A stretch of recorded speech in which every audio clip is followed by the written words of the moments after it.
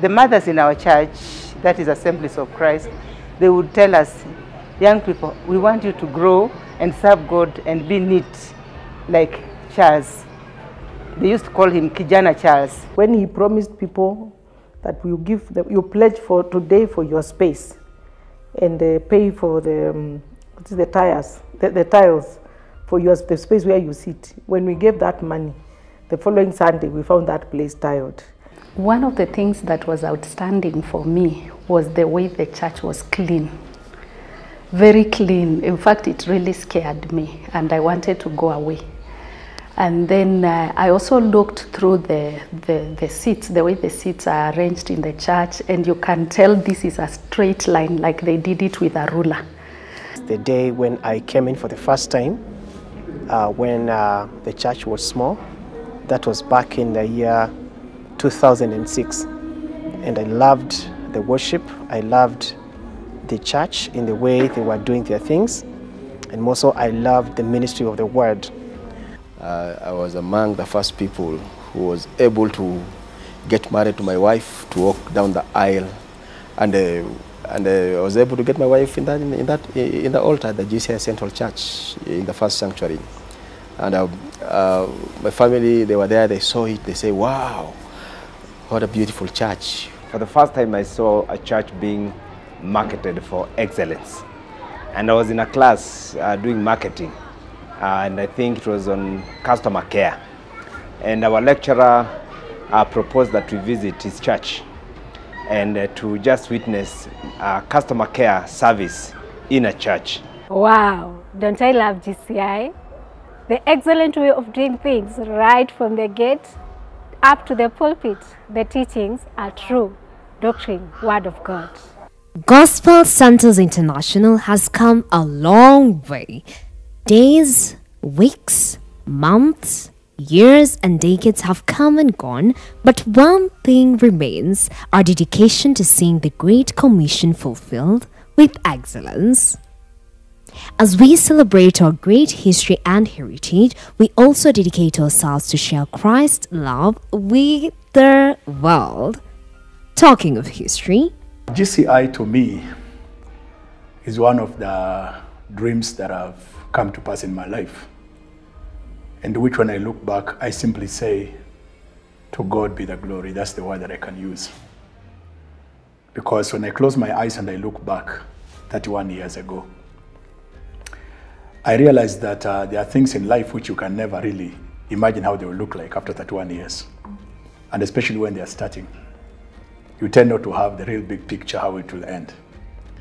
But when you come to the place where you take stock and you look back and see what has happened over the period of life, I think you can only sum up everything by saying, to God be the glory. That's the word I use. Because the initial stages of GCI were very, very humble.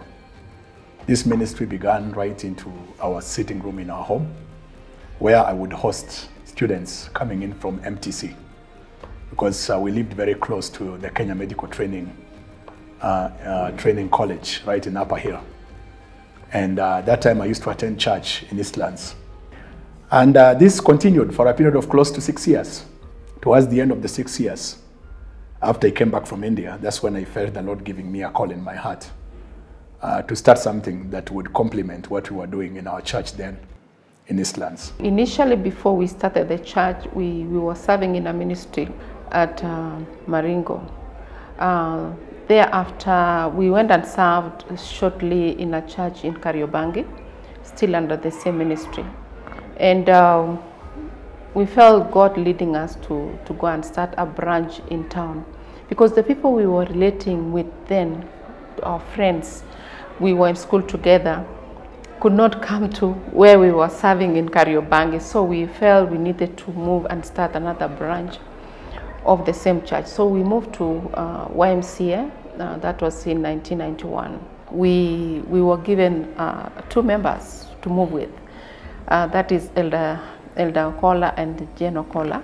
I got married in 4th May 1991, but shortly after, June, that's about 2 months, I had to make a very big decision to leave the church that I was in, which I had joined in 1978. I was a youth pastor at some point, especially when Gio was going to India, Gio Mulema. He was going to India to study. So when he had a vision and he went to India, when he came back, his vision and ministry had expanded beyond where you could come back to that particular church. So he talked to my father-in-law, who was the bishop and the pastor of that church, Assemblies of Christ. So he was given leeway to go and start then Nairobi Gospel Center. I've been with GCI since it started from day one. I happened to be part of Victory Fellowship, and so when GCI started at YMCA Chapel on the first day, I was one of the members. We were a few of us on that day, but I've seen GCI grow, and just being here today to see what God is doing is such an excitement. We were not so many of us during that time, but it was a blessing, and it has always been a blessing to be part of GCI. And for me, as my wife has mentioned that she was there right from the beginning to see its growth from probably 10 or 15. For me, I joined when we were probably about 50 or 100 of us. And just to see that growth from that 100, it's just been a great blessing. The numbers grew. I think we were about 100. Until God spoke to us through a man of God from Uganda and told us, you need to move out. And it is possible to move out. We were very comfortable where we were, by the way, in Rosette Restaurant then was very comfortable. And we didn't struggle much because we were sharing with Victory Fellowship. So we'd pay maybe half, and we were very comfortable, a very comfortable place. But then we were scattered all over because the main service was now being held at Rosette Restaurant. The children were going to Ngara, a blessed house, to have their Sunday school. Sometimes they would actually go to my house. So the children would have their Sunday school. First they started in my house. Then after a while, now it moved to Ngara, a blessed house. And this man of God actually motivated us and told us, hey, you need to move out of your comfort zone. You need to get your own property, because they had done the same also in Uganda. So he challenged us to give to God and contribute towards buying land. And we did that, and people gave money. You know, God touched people and people gave money. That is how we secured now the property here in Embakasi, the current place where we are. So we moved to Embakasi in 2001 and put up a structure. Then we moved in the way it was, a roof, and I think the pillars, if I can remember, it was hard. It was really, really hard because it would rain, the wind would come, we didn't have a place for our children. But anyhow, we moved. It looked like it was so far. It has been the hand of God. If we trace back into history, June 9th year, in the year 1991, we were a handful of people, probably about 10, 15 people were gathered there on the first Sunday. Then God was able to grow us again and move us, and we went to the Caboose restaurant, now known as Rosette Restaurant now, on top of Harambe Cooperative Plaza, Junction, Houseless Avenue, and Uhuru Highway. And yeah, God helped us to grow as a church, as a ministry, to about 100 people. And for the many years we stayed there till we relocated to where we are now at Tasia here. We moved about probably 70 to 100 people who moved to these premises, and God was able to help us to purchase this property where we now build this sanctuary. Our 30-year story has been a testament of God's faithfulness, a vision that started in June 1991 at a small chapel at the YMCA on the State House Road, with our Sunday school meeting just under a tree, has grown to see us create a family of believers rippled across the nation of Kenya. The beautiful memories are those that we will hold dear.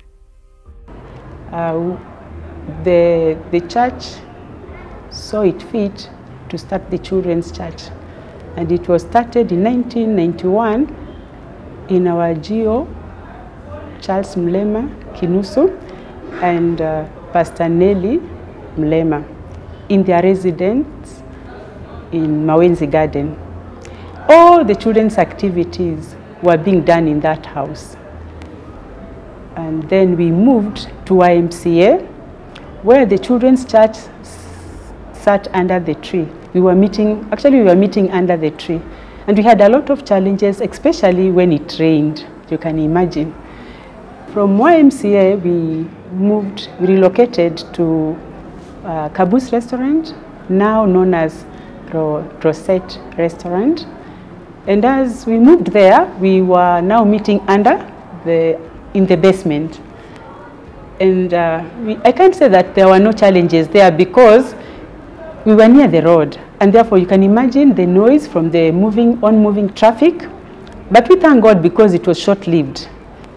Because the church acquired, not really acquiring, but we hired the church office at Ngara.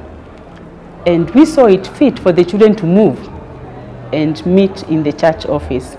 I think one of the moments that I remember, if I could go back to my earliest memories, was when we were meeting in town. Church was in town at that time. And yeah, as a child, we would wake up very early in the morning and accompany our parents to church. And at the time, actually, Sunday school never used to be the way we see it right now. We never used to meet in a wonderful building like this. At the time, we used to meet in Ngara. So my earliest memory is us getting on a matatu. The church would get us, would hire a matatu, and we would all be bunched up together, and we would drive all the way to Ngara. I cannot remember the building, to be honest, but I remember very well it was in Ngara. And we were about, I don't think we were more than 50 children at the time, probably way less than that. The office was on 4th floor. So every Sunday we would commandeer a matatu, and all the children go in. We go all the way to Ngara. And you see, it was very stressful. Sometimes you are worried. You don't know if you are taking care of the babies nicely. A child actually had fallen off through the stairs, and it was scary, but God never allowed any of them to be hurt. And the other thing I remember about the church was when we moved to Blessed House, it was evident that we were going to move out of town. It was becoming too small for us. And as God began to bring many people to us in 2000, there was now that opportunity to come. We got the land this side in Feather, and Pastor Simon and I moved fast to a house near the church so that we can prepare ourselves to really begin the church this other side of town. And I remember that for a year, the office for GCI was hosted in our servant quarter. The prayer meetings, the keshas, Bible study was there because as we were building here, because we had an open space, and it was not convenient for people to meet in the evenings. And Sunday school now moved to our house, our sitting room, and our veranda and the compound. And one of the things that I remember very clearly was the children used to fear the dogs. We had so many dogs, so it was really challenging. But God was so gracious to us because brethren gave out their cars to transport the children out to our house. It must have been for more than 1 year. And as we moved here, we were happy because it was our property, but the children still didn't have any meeting place. The only place that we could meet was in the, I remember it was a small container that was used as a storage during weekday, because of course we were constructing, there was a small structure that the church was constructing.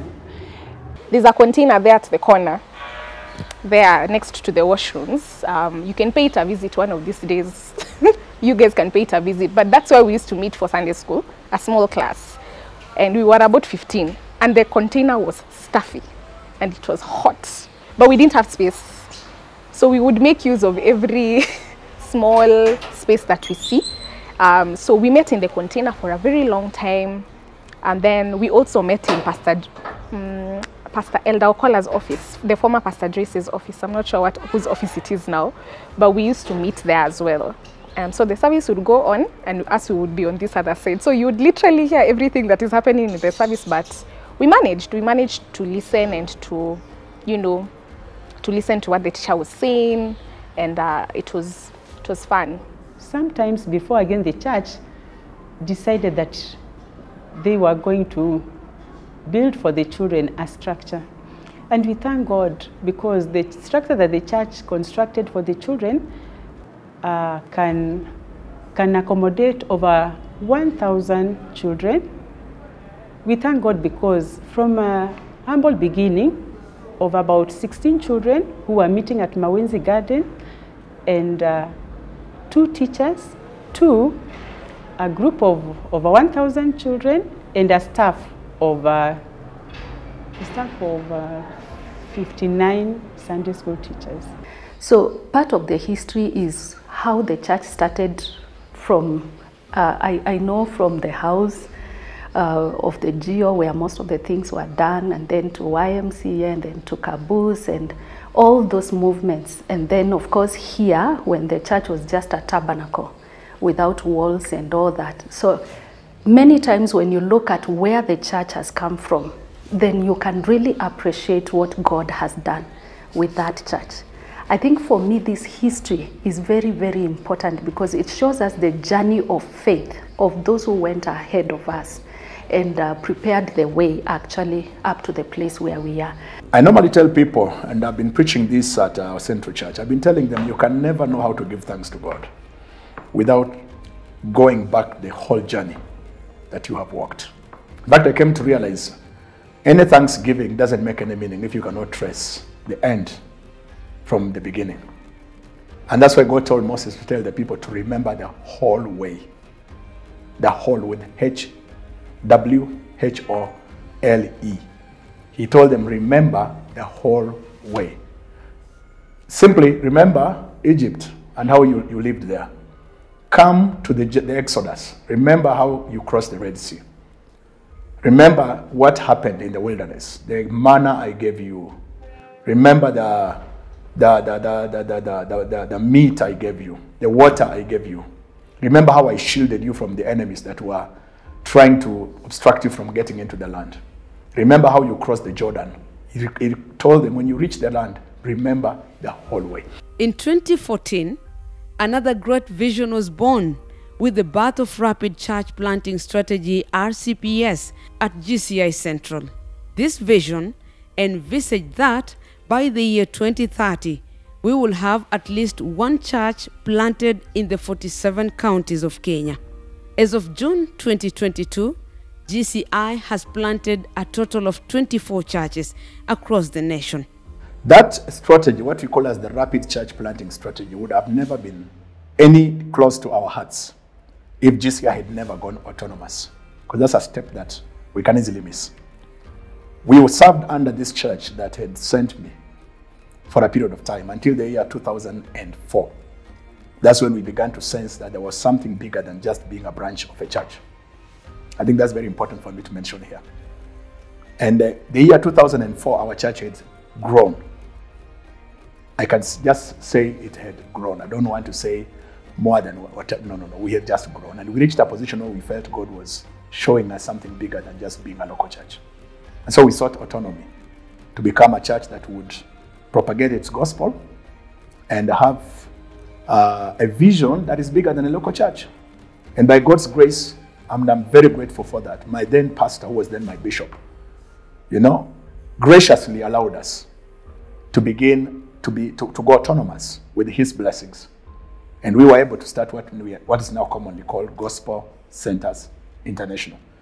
Operating under the earlier cover of Assemblies Christ Evangelistic Holiness Church, we realized we are getting limited because we had outgrown that vision, that cover.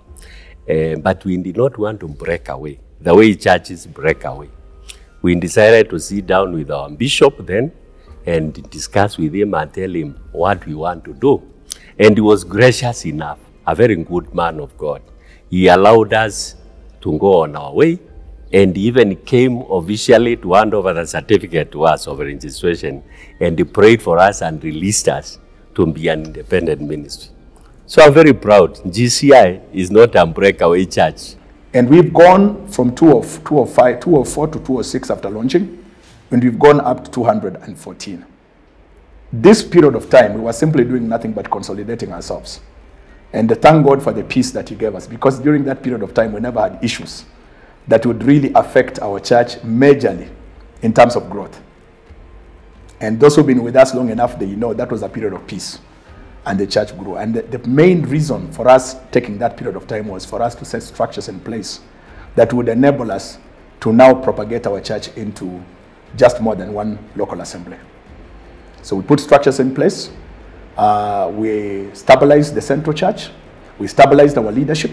And come 2014 is when the Lord now opened my eyes to something that would become the rapid church planting strategy. Our idea was, how do we now grow GCI from just one church to many churches? And in the process of Gio thinking hard about it, God gave him this rapid church planting strategy in the year 2014. And it started like a joke where somebody says, why don't you adopt your county where you come from? When you retire or when you go home for holidays, where do you go to church? Don't you want to have the same experience that you have here in our church? You have it in the village where you come from. So people were coalesced around their counties where they come from. And they were told to adopt those counties. Begin praying together. Begin thinking of how you can establish a church in your county where you can be going when you go home. And he came up with this RCPS and adoption of counties. And we really questioned him. We asked him many questions and asked him to clarify. And that helped him to put together a small document, which he used to teach. And he took a couple of Sundays to tell people about a rapid church planting strategy and the use of members of GCI Central as the conduit and the pathway that we are going to have these churches in the counties. RCPS stands for Rapid Church Planting Strategy, which is a vision that was conceived by our General Overseer, Reverend Charles Mlema, in the year 2014. The vision aims at planting a church in the 47 counties of our country by the year 2030. The vision is a member-driven initiative, and that means the members of a particular county comes together, mobilize themselves in prayer, they mobilize resources with a strategy of starting a church in their home county. 7 years down the line, since this vision started, we have been able to plant 22 churches under this initiative. We are currently in 20 counties in this country. We had 4 pillars that we began with, because you can't just say I've adopted. We felt we shall first answer the prayer Jesus said, pray that God may send harvesters. So we began with the first pillar of RSPS was prayer. And as people came together to adopt their counties, we mandated them to pray for their counties. Then number 2, we wanted to find out, pray for what? For the harvest. And the harvest was soul winning. So we said, pray and also do what? Begin to mobilize yourself for evangelism. And then number 3, raise resources, because it's not cheap to preach the gospel. Resources to reach the people, resources to buy land, resources to build churches. And number 4, ask God to give us a set man for every place, a pastor, from within or without, who we can send to go there and plant a church. So those are the 4 pillars of RCPS. And that's what we've run with until today. The first scripture that came into my mind was when Jesus was with his disciples, and he looked and he saw. In fact, the Bible says suddenly he looked and he saw the crowd that was following him. Then he turned to them and he cried out and he says that the harvest is truly plentiful, but the laborers are few. First he says, the Bible says he had compassion on the people who are following him, because they were like sheep without a shepherd. That's the first time in scripture where the Lord is asking for prayer. I have never seen Jesus asking anybody to pray, to pray for him or pray for whatever. But here he asked for, he said, pray that the God of the harvest may send in harvesters. Because he understood his purpose of coming on earth was basically to reach to the people who are out there and to bring people into the kingdom of God. How is that going to happen without laborers? So that's the first thing which came into my focus. Then as I looked at that portion of scripture, I realized that we have so much around us and within this nation that we can do for God. So many people, so many areas that have never been reached by the gospel. This was happening exactly when Kenya was transiting from a centralized government to a devolved government. And I'm sure many of us who are Kenyans would understand what I'm talking about. Where we felt like everything was found in the city of Nairobi. If you wanted any services, you come to Nairobi. If you wanted a job, you come to Nairobi. So people left the rural areas, which is actually almost 95% of Kenya, to come and scramble for the small cake that we had in the city of Nairobi. So when this system came up that let's now share what we have and send it out where the people are, I felt that was not just a move that was being instigated politically or economically for the benefit of this nation. It had a spiritual perspective to it. And that's where RCPS was born from. We decided, why don't we ride on the wave of this new move that God is bringing into our nation to also take the gospel from within Nairobi to outskirts of Nairobi and indeed into the counties that we are going to. So we gave birth to this movement, which we are calling Rapid Church Planting Strategy. For the government, it was rapid development of the nation. But for us, it was Rapid Church Planting Strategy. And the idea was we make our members aware that as much as we are talking about devolving into counties, they can also devolve spiritually into their counties. And this is why the question of adopt a county came in. So the first thing was we ask our members to coalesce around their counties. If you come from a specific county, adopt that county as a place where God is sending you to reach those people with the gospel and plant a church there. RCPS is the best thing that ever happened to GCI Ministries because it is in line. I remember when the vision was casted, GO used the scripture in Matthew chapter 9 verse 35. I remember it very well. And so he shared about the way people are perishing out there, they are scattering, they are wandering like sheep without a shepherd. And then casted the vision of going there and housing the people of God, finding the lost and housing them. And so this RCPS again is in line with the mission of the church and the vision of the church. When we say that it's the Great Commission fulfilled with excellence, the most important thing that the Lord Jesus Christ left with the church is to go out and to reach out to the lost, to preach the gospel and to disciple the lost, to teach the word of God and all that. And RCPS is part of that. You can never reach out to people and teach them unless you have put them in a place where they can come and then the teaching can take place. Having achieved all these milestones, I can describe the journey of RCPS in church planting as interesting, inspiring, and challenging. There are many challenges that come, but I can focus only two. Number one is building a strong team, which is very difficult to establish, but it is doable. Number two, mobilizing resources, money, people, land, and a legal aspect, such that whatever you are doing, you are not doing it against the law. So when I look back and see the things that we did, the challenges we went through, there are many challenges in church planting. You walk with the people and in the process some people leave you. We were left by some important people on the way, but we still carried on, and because we were focused on where we wanted to go. And that's why as at today, I can say we have matured and we have gone through ups and downs, and we are much stronger from what we have learned from the history and the challenges we have gone through. Every member of GCI, Gospel Centers International, should pride himself in this brand, this model of RCPS. This is a model that you will not find anywhere else. This is a very unique model. In fact, when I look at the model and how it has now been structured, I actually say that that our general overseer is actually an apostle. That is actually an apostolic direction. I want to see this church reach every county by the year 2030. And by the time we are handing over to the new generation, which is just about, we will be happy to sit back and see them carry the vision and the baton of this church to the next level.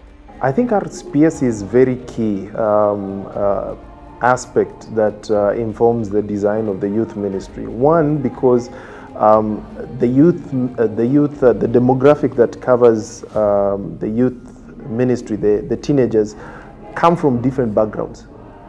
They come from different ethnic communities, and with time, I think our youth ministry can be a model to inform the churches, the other assemblies of GCI, of what it takes to come up with a youth ministry. Observe the times, the demographic, differentiate the different demographic within your congregation, to take note of the teenagers within your congregation and allot space and time so that the ministry can be differentiated along the ages. And so that this is a model that I think can be replicated in all the other assemblies that are coming up. I think one of the things I need to mention maybe is that, you know, we talk about an age group of 23 and above. So many of these young people are actually currently involved in the RCPS program. We have a good number of them involved in the outreach ministry, the prayer ministry, you know, and also in the county initiatives. You find very many of these young people actually in the county programs. Yeah. So what we do is we try to encourage them to get connected and to be involved in the missions and the programs that are being run in these counties. One of the things that we try to do also is every time we have planting of churches or launching of churches, we encourage our members to participate by either in the worship or in the prayer or in the mission or in the preaching also, yeah, of the Word of God once they go out. So you find most of these young people actually already involved into the county programs. Yeah. So I think I would just encourage them to get more active, more involved, because as we speak currently, they're actually in these programs. Moses had to tell those men who are taking the land of the Amorites, the 3 tribes of Israel, to leave their wives, leave their children, leave their cattle, and connect with the brethren who yet were to receive their inheritance. Together, that's what I'm calling synergy here. And that's the point I'll be driving home. Central Church, we have done well. We have a beautiful sanctuary, we have settled. Utawala, we are doing very well. We are just about to settle. Kitengela, the same. But you see what God is telling us is that we cannot let those brethren who are starting churches in other places where they have not even gotten land, they have not even begun anything, they can't do it on their own. We need synergy. For those of us who have settled, we must leave our wives and our children, meaning we must leave things that may make us comfortable and connect with these brethren who are yet to get their inheritance. That's what I'm talking about. And this is where strategy comes in. And that's the strategy we're using at GCI Central. And also GCI as we take the land, as we plant churches in the places where we are going. Find a place, find your county, adopt your county. If your county is far, adopt a county, join other people, like what we've done here in Kajiado. We don't come from Kajiado, but many of us here have adopted this county. And we are looking forward that very soon we will pacify this county, we will reach the border in Namanga there, and we will go to Tanzania and be able to ensure that we begin fulfilling the gospel of the Lord Jesus Christ. We really want to duplicate ourselves in every county in this country. And therefore, my parting shot is to tell our members to support RCPS so that we can become a bigger ministry than we are today. I don't mind even if we went international. We should be able to plant churches in Uganda, in Tanzania, Rwanda, and move out of this country, become international because we are GCI. We are looking forward in doing 3 more churches in 3 different counties before the close of this year. That is Uasin Gishu County, in Eldoret Town, in Makueni County, and in Mulanga County at a place called Keno. We are looking forward for your support. As I leave you with this question, who will go first in the remaining 27 counties? God bless you. Allow me to acknowledge my wife Nelly, who has been so gracious to me. Believe me, she's been gracious to me. We began this fellowship in our house. Our children have grown in this house with people. We didn't have money, we did not have anything, but we trusted God. The little we had, we have shared. We've shared with people, we've shared with our families. And this wonderful woman has stood on my side. She has helped me to bring the church to where it is. My children Joy, my children Vicky, my children Austin, you've been so precious, you've been so good. You've continued to love Jesus and to serve him despite all that we have gone through as a family. I just want to let you know I love you and I appreciate you, and I'm so grateful that God gave you to me.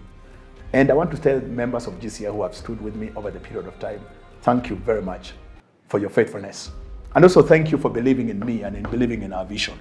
And most important, in trusting God to use you to be a blessing, not only to your family, but a blessing also to the church family here at GCI, and to the rest of the people who follow us online and those who are friends and partners of GCI.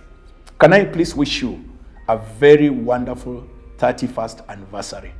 We would have done this last year, marking 30 years, but we couldn't because of the reasons you know. But today, as we assemble together 31 years down the road, it can never be any better than just to say thank you to all of you and to wish you well a very memorable time. Let me believe with you that as we begin the 32nd year, GCI will now go to another level that we have never seen before.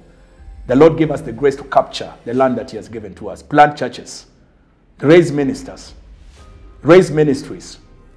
Our children that were born in this church, I bless them. They're the ones leading us in worship, and they're the ones who are helping us do many things. They're the ones in the media.